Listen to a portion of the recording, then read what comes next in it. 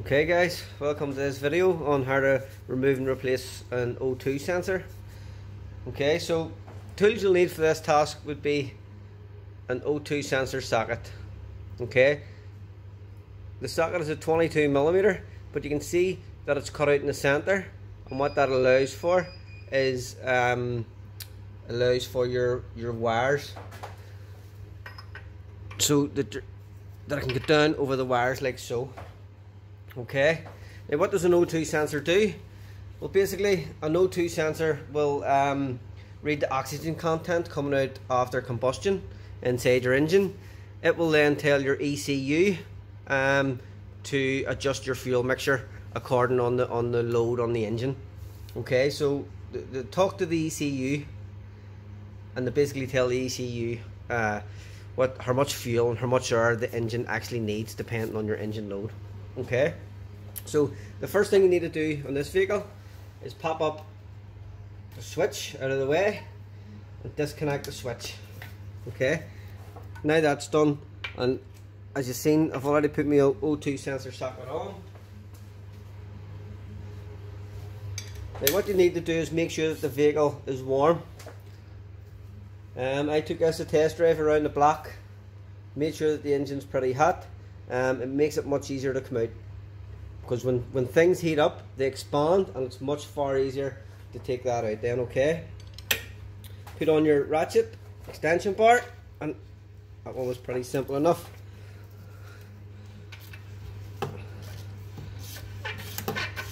And as you can see, it just allows your wires to twist on and off then. Okay,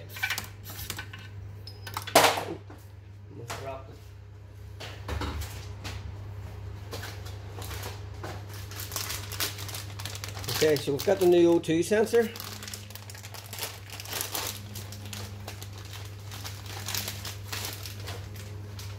Once you open these and fit these on a vehicle, they cannot be returned if they're faulty. Okay, so what we'll do is basically take all this stuff off it, get it ready for installation. Don't be putting any grease or anything on that. Okay, it already has sort of pre-installed that onto it. This one is a pre-cat, so this one's before the catalytic converter. That's why this one's at the top of the engine. Most vehicles have two O2 or oxygen sensors, one pre-cat and one post-cat after the catalytic converter. It basically finds out, make sure that the catalytic converter is doing its job in reducing your exhaust emissions. So then all we'll do now, let's do that in reverse procedure. Make sure your ratchet's on tighten. Tight, don't over tighten. And remember, don't leave it loose. Connect your switch back up. Install it back on.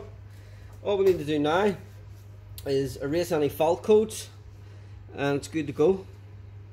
Hope you enjoyed this video. Look out for the next video. The next video is going to be on how to actually test an O2 sensor. That's going to be the next one. Okay, I'll show you how to do that.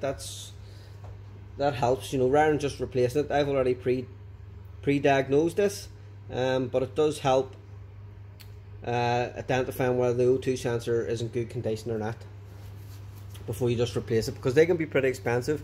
They're maybe about £70 or £80. So yes, look out for that new video. Speak soon. Thanks.